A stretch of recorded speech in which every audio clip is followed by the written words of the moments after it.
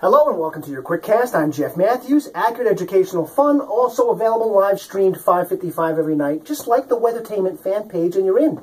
3 weather headlines. It looks colder and colder for Friday and Saturday. It's going to be a flurrious Friday, but not much in the way of accumulation, with some light snow Sunday night. Going to rain Monday morning because temperatures are going to be warming up at that point. But first things first. Wow, is it going to be powerful cold Friday, especially Friday night, Saturday night, before that warming trend begins. Precip flurries Friday, light snow Sunday night, drizzle on Monday, and rain and thunder on Tuesday. That is your Quickcast. Make it a great Friday.